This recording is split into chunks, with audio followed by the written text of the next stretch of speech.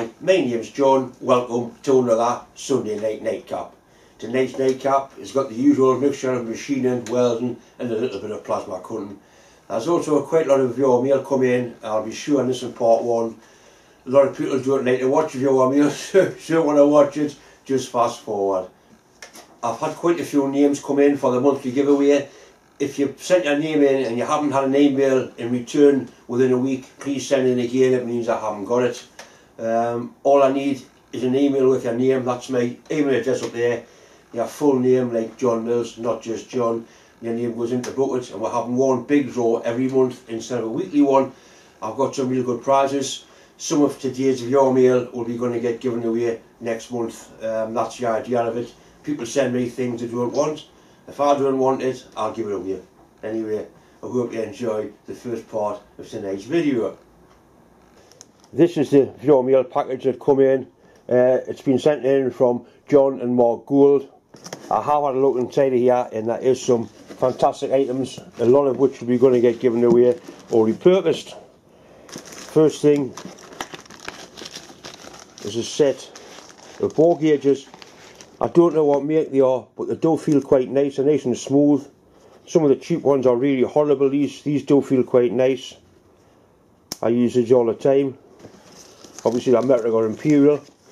They're probably going to get given away possibly next week or the week after as giveaway, because I have got a set, and like I say, it's pointless having another set just to line a draw. They might as well be put to some use.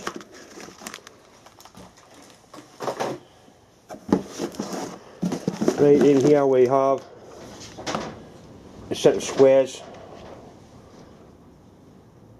Once again, there's no manufacturer's mark on them, but they look quite nicely made. I have got 2 or 3 different squares, but I haven't got a set. So I'm going to check these out, and I'll probably keep these ones and give mine away, because these are in a nice little case, so I can look after them.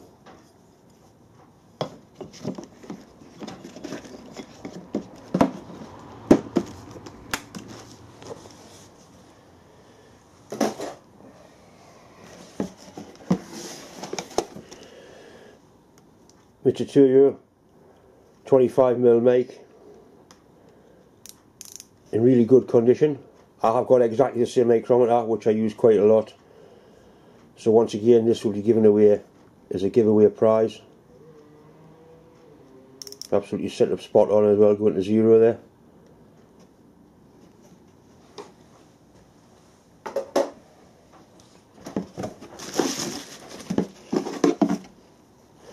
Mr. 2U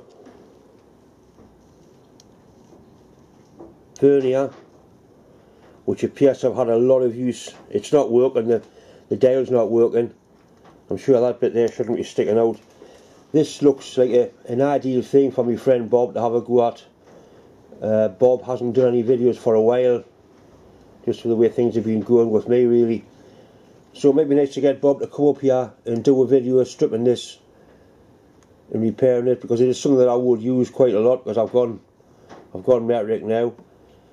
It's got an analog counter on there as well as the dial gauge.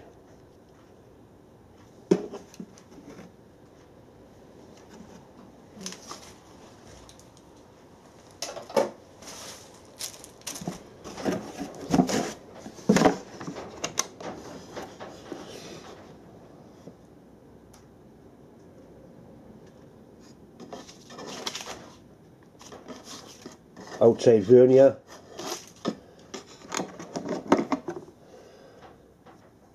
Nice big readings on it so you can see them. It's imperial. Metric on the other side.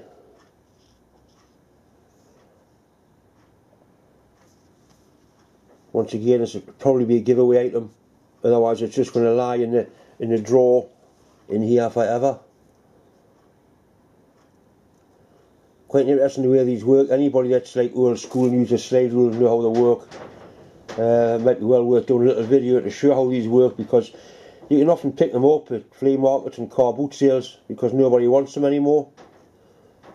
But it is in a nice box. Real quality item.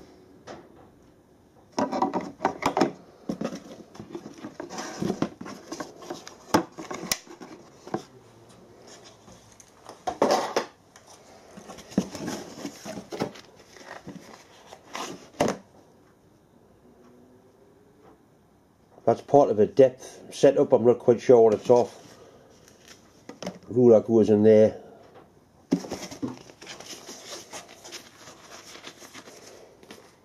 Right, last but not least, Mr. Turio. And that's a bore gauge. I haven't got a bore gauge.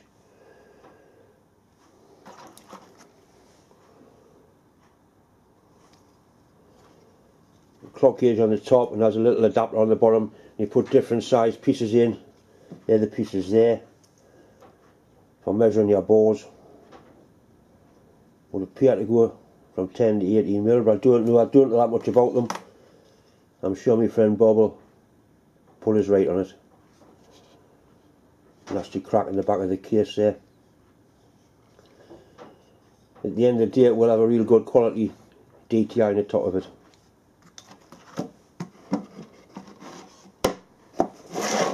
Thanks very much for all these items. I can assure you that they will either be given away or put to good use. They won't just lie in a cupboard, and I certainly won't be selling any of it. You don't sell things that people give you as gifts. At least I don't. I was tempted to make this on the Myford lathe, but I've decided to wait until it's all set up properly on its new cabinet.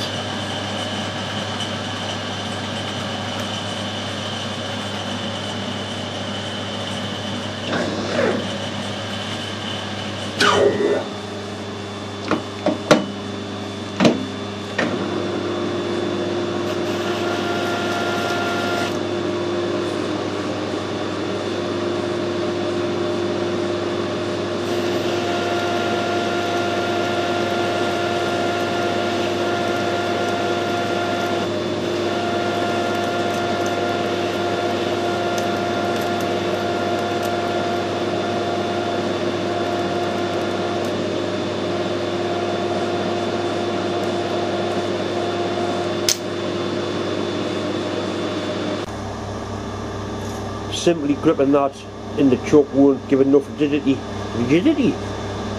Simply gripping that in the choke won't be stiff enough to allow us to machine the handle. So I'm going to drill and tap that 1/4 UNF, screw it into there into a shoulder, then I can machine that quite merrily. We'll face this off and then drill it and tap the 1/4 UNF.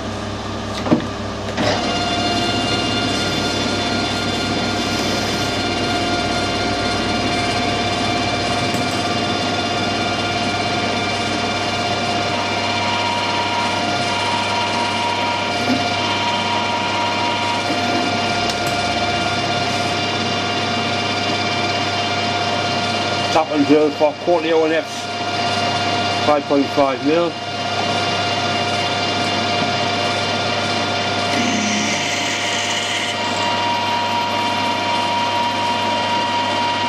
These are actually the drills that I'm giving away in my monthly giveaway. I bought a few sets of them purely and simply to give away. They were on special offer. They're a really good drill. As you can see, that's into stainless without the pen as well.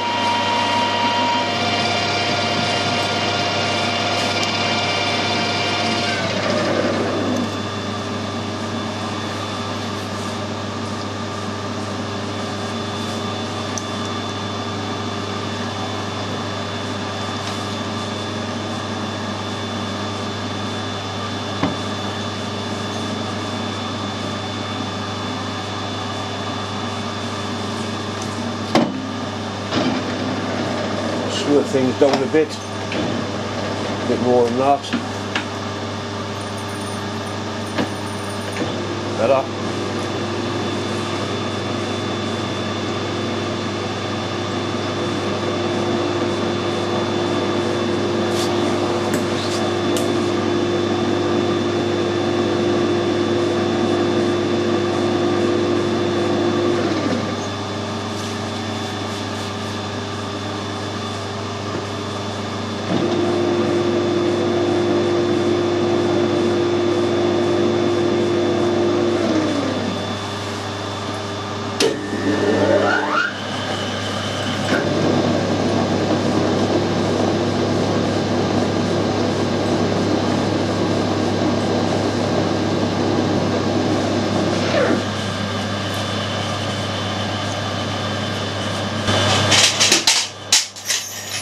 bastard!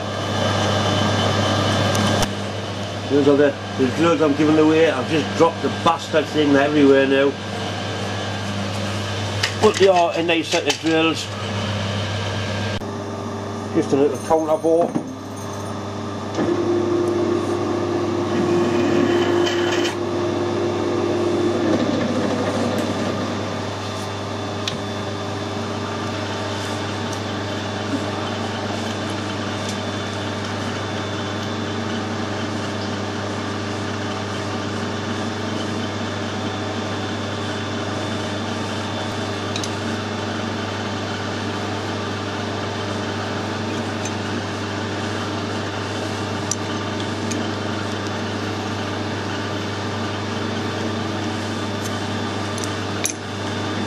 Just going to shorten these threads. That's not quite deep enough. I don't need that much thread anyway.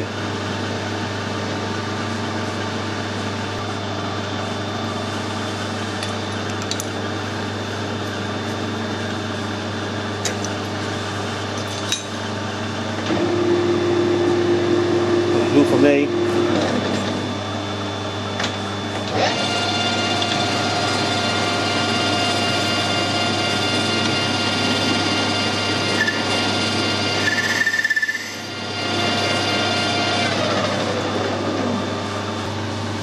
I'm just going to machine this freehand, sort of manual SNNC, more or less copy that. It can be whatever shape I want it to be.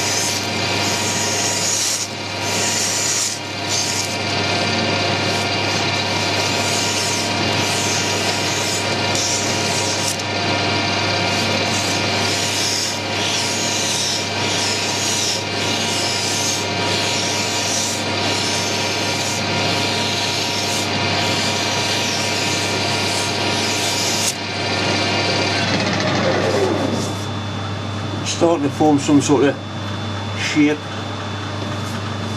A little bit more time and we'll have it there.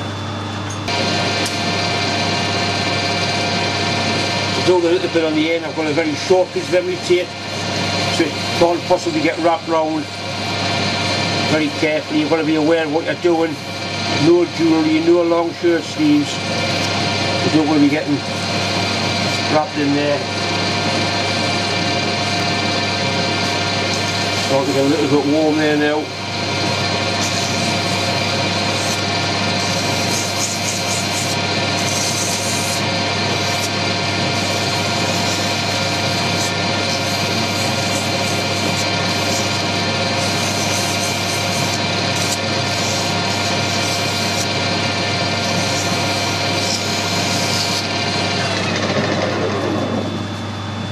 Yeah, I'm happy with that. It's not quite the same shape as a Myford one. It's more like a John shaped one. That's the shape I want, not the shape I've got. A little bit, there's one little mark on there, I'll try and get that out.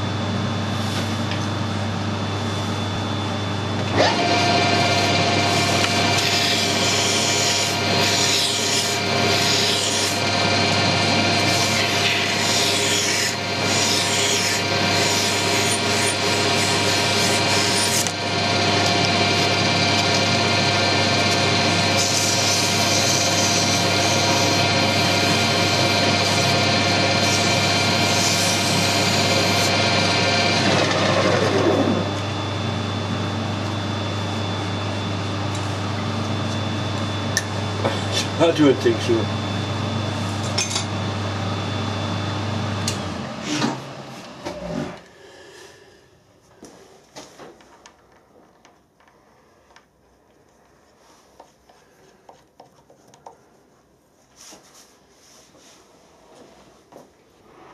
I like that. I like it a lot. A proper bell end.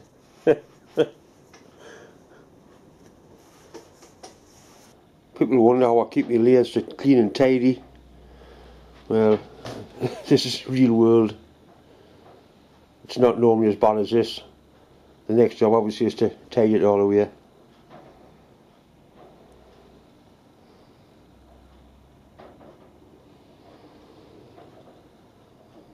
Right, that's 25 minutes spent with a brush or hoover, a bit of clean rag and some WD-40. So now the next time I come to work on this, which will be tomorrow night, it'll be a much more pleasant experience than raking around among all that lot.